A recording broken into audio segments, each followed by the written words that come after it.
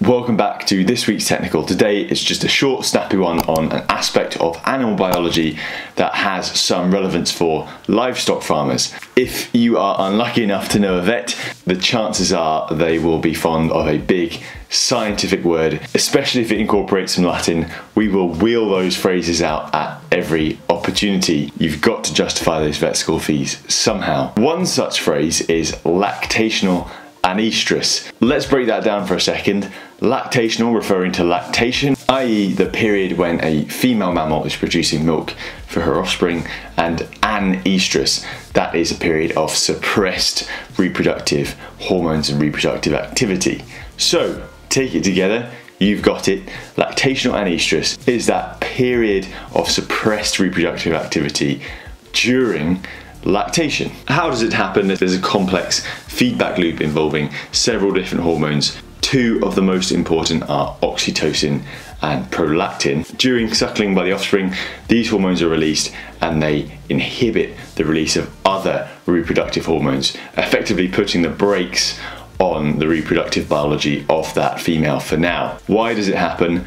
That's anyone's guess. I'm not an evolutionary biologist. If you've just given birth, it might be sensible to have a grace period before the next one, just to slow down the pressure on mum and improve the chances of the current offspring. Lactational anoestrus is seen in varying degrees across several different species. So in farmed livestock, you see it in cattle, sheep, pigs, goats, but you can even go further afield to other species, including the great apes, even humans. So, for example, of women who aren't breastfeeding their newborn infant, about 80% of them experience a period within 10 weeks after birth.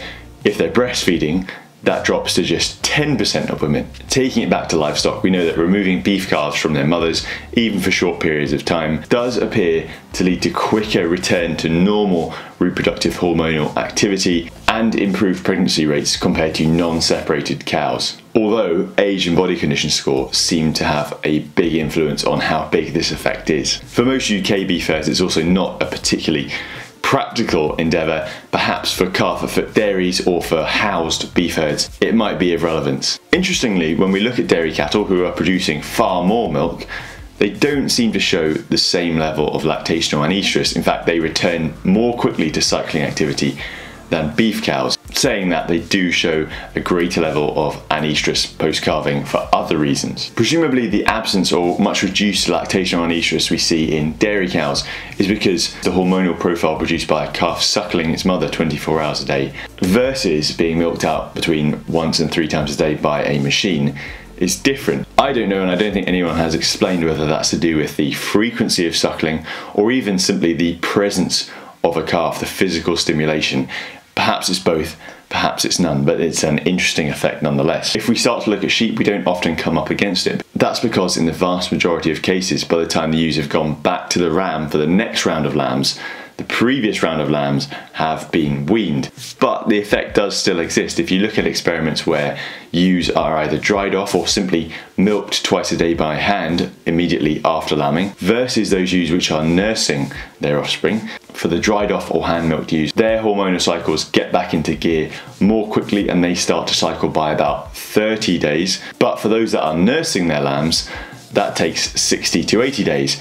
Again, not particularly relevant when we're weaning lambs, probably after 90 days, but if you're running a, say, 3 lambings in 2 year system, it might start coming into play. So that is lactational anoestrus for you. If you want more information, of course, there is more in the video description.